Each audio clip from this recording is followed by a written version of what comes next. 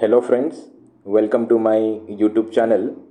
Today's video is a dedicated masterclass about how to open anterior abdominal wall for cases such as total abdominal hysterectomy, lower segment caesarean section, and also other exploratory procedures for pelvic pathologies by taking Pfannenstiels incision. So before actually starting with the surgical procedure, I would like to tell everyone that anterior abdominal wall has a very complex structure. It is made up of 9 different layers such as skin, subcutaneous tissues. Subcutaneous tissues are further divided into superficial campus fascia and the deeper scarpa's fascia, external oblique muscle, internal oblique muscle, transversus abdominis muscle, transversalis fascia, and the innermost layer is the parietal peritoneum.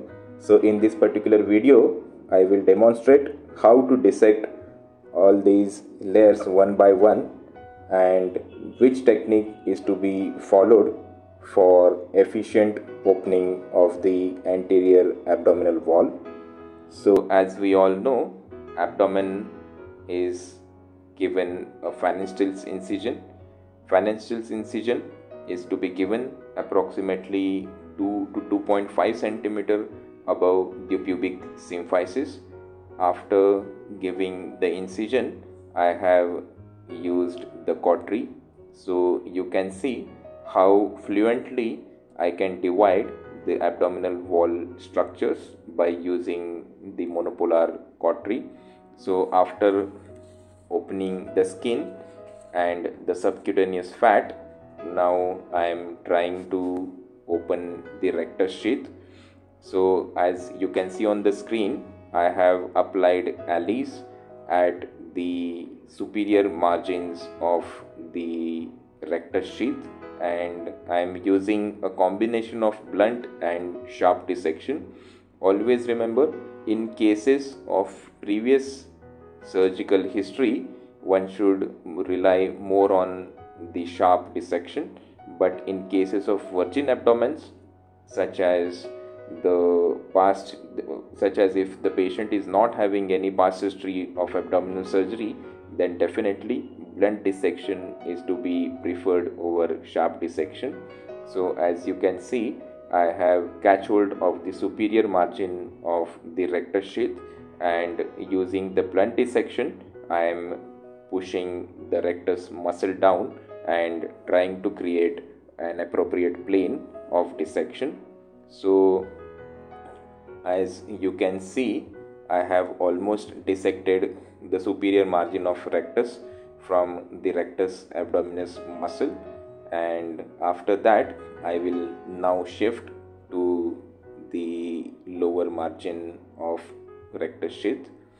So as you can see, after finishing the superior margin, now I have applied the ASIS forceps to the inferior margin of rectus sheath, and again, as I have already explained, by using a combination of blunt and sharp dissection, I will try to dissect the rectus sheath from the rectus abdominis muscle. So always remember, the more you dissect the rectus sheath, the more space you will get while performing the abdominal hysterectomy.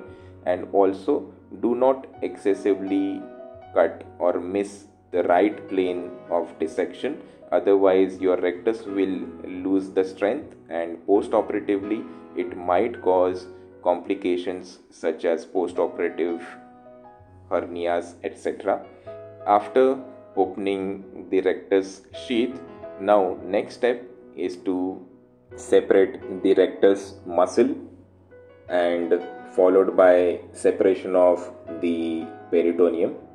So as we all know, rectus muscle is to be separated by blunt dissection only, followed by separation of peritoneum. So as you have already seen, I have applied the artery forceps and I have gently opened the abdomen. So I will now ask my assistant to insert his fingers and stretch the peritoneum. I will carefully examine the normal extent of bladder, and using monopolar cautery and a combination of blunt dissection, I will cut the peritoneum. So that marks the end of this video. I hope you all enjoyed. Thank you.